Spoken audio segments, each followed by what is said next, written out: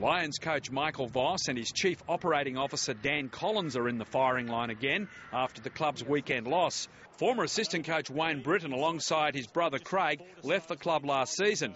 Today, in a newspaper column, he argued Dan Collins' structures put Vossy in a position where he's so busy he doesn't get enough time to recover the little things you need to get your people performing well. I just don't know why I'm answering questions on people who are not here.